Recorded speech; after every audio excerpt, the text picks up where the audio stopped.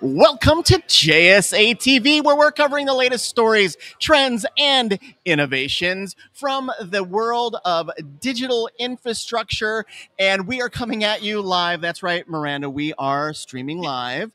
We are coming at you live from Data Cloud, USA, in the Lone Star State of Austin, Texas. And I am here with my new friend, my friend, my friend Miranda Gardiner. Miranda is the executive director of the iMasons Climate Accord. Miranda, it is always so good to see you. Dean, always good to see you too. I think New York? I think it would New York was the last time we saw each other. I can't remember. Something like that, yeah. Either way. But in this industry, it's happening at the speed of light. So yesterday. Exactly, yesterday. So between now and yesterday, tell us what is going on with the iMasons Climate Accord. What's new in your world? Yeah, so much has been going on over the last 6 months, 8 months. Mm-hmm. One is we actually issued from our governing body letter and call to action on EPDs, on environmental product declarations, the value of them in our supply chain, the value of them for our companies in terms of reporting this third-party verification. It's really taken off in terms of networks globally. People are hearing this, they're responding to it, they're listening that this is in fact really critical for how we do this, that we're not just guessing at the numbers, we're putting hard facts on paper, evaluating them. The other things that have been coming out, we had a case study on nuclear, the benefits, opportunities, maybe not so many opportunities, right, if you will. The opposite side of that from our Power Working Group. So that is available on our website to download, as is the call to action and letter on EPDs. And then we've been doing just a lot of work that's kind of crossing over into what our 2025 initiatives will be when we're focusing on things. Again, what's the power conversation going to be? How do we reduce emissions when it comes to our scope 3? And then, of course, all the companies that have joined newly to the Climate Accord and getting more involved. So we're just keep growing, right? I did an interview just earlier today, and they were talking about the iMasons Climate Accord, and I'm even just better. Like, Thank really? you. I did not pay them to say that.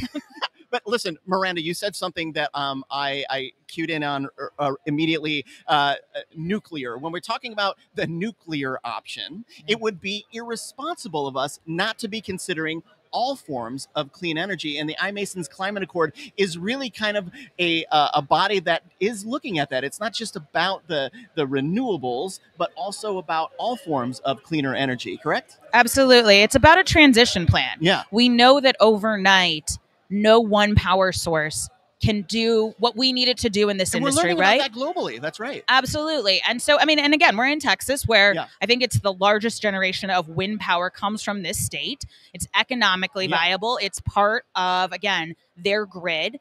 Nuclear, though, is also online in terms of especially emissions. This is one of the cleanest sources of power that we have. And again, also provides the capacity needs for our industry. So we are really looking at it how do we move away? How do we balance the load? And of course, how do we supply this increasing kind of demand that we're seeing out of our industry and others? It's not just based on us, and right? the stigma, obviously, of nuclear is more ingrained in, and dare I say, older generations. Maybe even my generation. But this isn't like the 3 Mile Island nuclear. This isn't, this isn't Chernobyl. This is something, that's different and more and it's safer and proven literally all over the world. So very, very cool.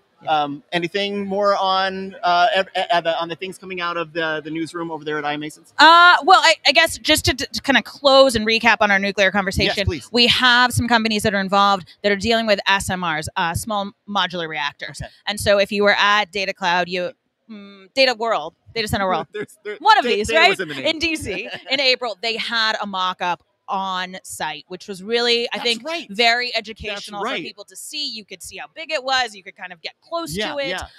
So that, of course, is really... It's a different animal. Right. And you just have to get educated about it. And that, I think, is also the biggest part of what's going on with the Climate Accord. What are the educational tools that we need to do? What are the webinars, the publications, the engagements, being here, for example, to really let the market understand and know what's happening?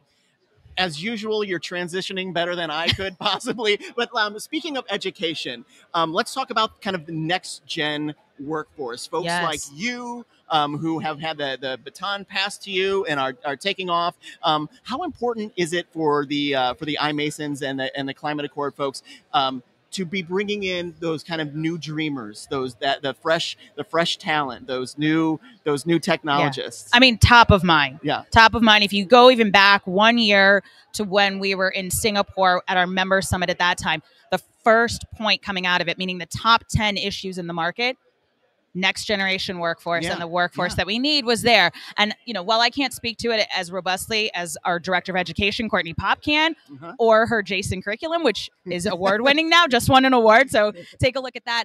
We really are working collaboratively to ensure that as that next gen comes in, they are familiar with the topics on sustainability and emissions reductions. They are familiar with how do we educate and bring new people in behind them as well. I mean, they know that, there's somebody following in their footsteps, right? Dreamers are born every day. Absolutely. Yeah. And so part of what we're hoping to do next year is kind of branch into more kind of digital media with it, work together on some of those curriculum modules. So again, they have things about nuclear, they have things about what's going on with the climate accord, and then that really becomes kind of a hub for those dreamers and those seasoned professionals to engage together to kind of help deliver this.